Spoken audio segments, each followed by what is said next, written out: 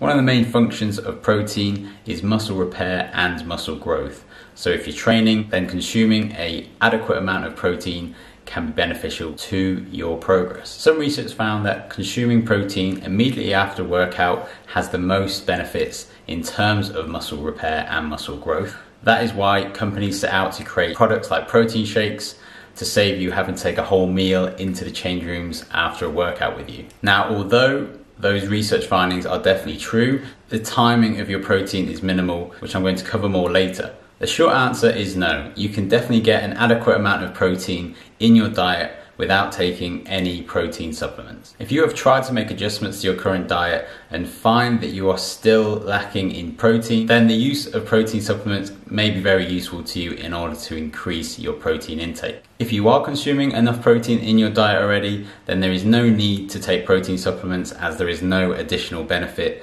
other than trying to increase your protein intake. People who I recommend protein supplements to would be individuals whose main goal is muscle growth and struggling to meet protein targets, or individuals that have tried making adjustments to their current diet. A vegan, for example, although it is definitely possible to eat enough protein on a vegan diet, they may find it easier by using a protein supplement rather than just food alone.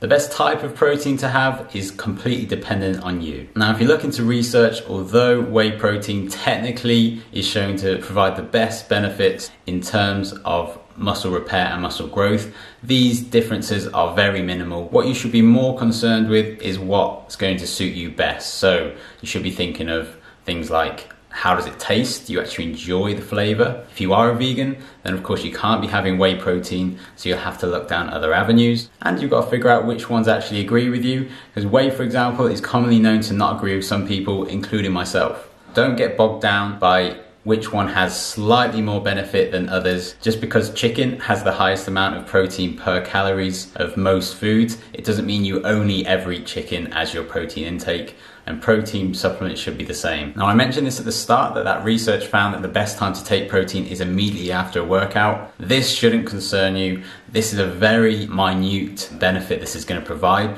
and unless you're an elite athlete, it's something you shouldn't concern yourself with. What should be more important to you is when it suits you best. The main thing here is don't get drawn into the idea that it's vital that you take it at a certain time of day. That really is not the case. So my take-home message on protein supplements would be, although they may be useful to some people, they are not necessary nor a superior source of protein. So never feel that you have to have them and have to spend your money on them, especially if you don't even like them, or you haven't addressed more important aspects of your diet yet, where time and money is probably better spent.